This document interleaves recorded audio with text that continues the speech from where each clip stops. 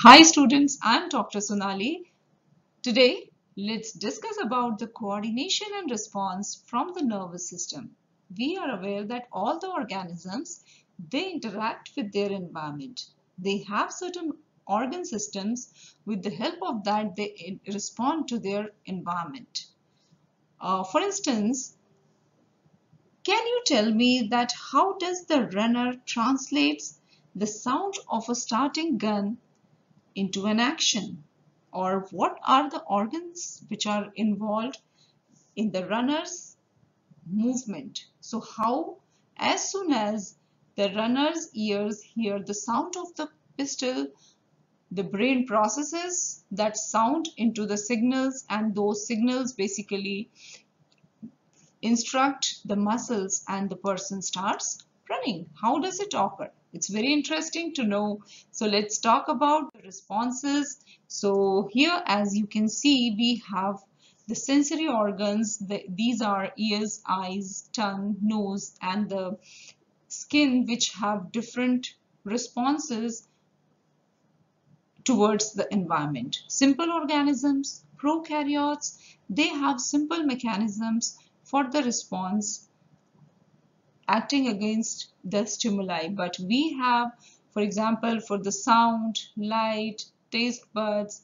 or with response to some gas or the chemical smell of a chemical or the touch. So these are basically the stimuli for these sensory organs. So we have sensitivity towards the different stimuli, and all these organs basically help in maintaining the homeostasis. Now, what is homeostasis?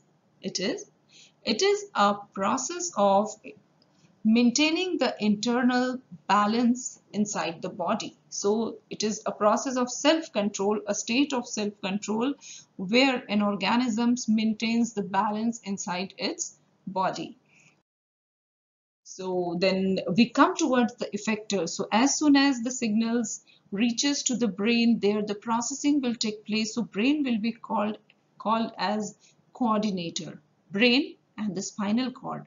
These two will be called as the coordinators. They will send back the signals to the effectors. Now effectors are the organs which are going to act against that signal. So either muscles or the glands, they will act as the effectors. So as in this example, the salivary glands are the effectors. So as soon as we consume the food, the signals will be sent to the brain, and brain will instruct salivary glands to secrete the saliva so that the process of digestion can be initiated. So here, as you can see, this is the most popular example that we discussed many times. So the heat is a stimulus here, and the receptor is our skin. From here, the signals go to the spinal cord through the sensory neurons, and sensory neurons will be called as efferent. Efferent. Here the processing will be done, and it will instruct the muscles that there is a hot surface, remove your hand. So as soon as this information reaches to the muscle, we will quickly remove our hand, and that is done with the help of motor neurons, or we call it as the effectors. So effectors bring the information back to the effector organs, right?